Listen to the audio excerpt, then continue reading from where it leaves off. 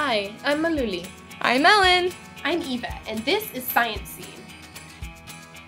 I finally got my DNA ancestry test results back. I took that too. I found out that I was 10% Neanderthal. Maybe that's why my knuckles touch the ground. Mine says that I have Native American ancestors. But I thought you were Hispanic. Well, the DNA markers used in a simple ancestry test wouldn't be able to distinguish between indigenous people in North or South America. Yeah, and most people in Mexico are mestizos, which means we have mixed European and indigenous American ancestry. But wait, can we discuss identities like Native American in terms of genetics? According to my sociology class, race isn't biological, it's a social construction, like hat preference.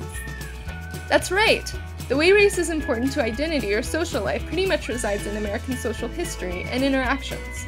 Like, though the DNA test interprets all indigenous Americans as a single ancestry group, Hispanic and Native American identities are distinct in US society.